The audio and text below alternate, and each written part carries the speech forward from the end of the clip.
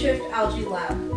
Every year, about 8 million metric tons of plastic enters the ocean.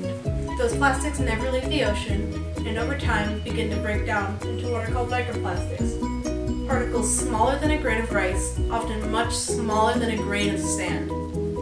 Algae can adhere to these particles, harming algae-eating creatures and causing microplastics to spread throughout the food chain, threatening sea life and humans. I wanted to know if this negative interaction between algae and microplastics could be used in a positive way to remove microplastic pollution from the marine environment.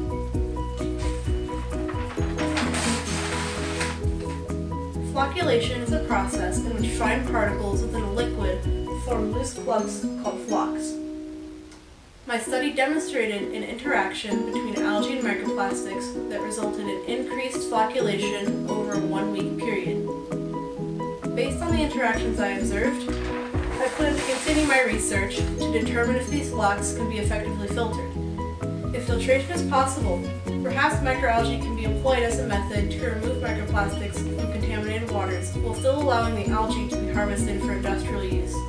This could solve 2 problems at once with potential economic benefits. Currently, the most effective method to harvest microalgae for biofuel utilizes chemicals which are harmful to the environment. My love for the ocean inspired me to begin this research, and I was encouraged by the many supportive judges at both SARSEF and AzSEF to continue working to solve this major problem. It is my dream to become a marine biologist. I take great interest both in learning more about life in the ocean and in trying to help protect it.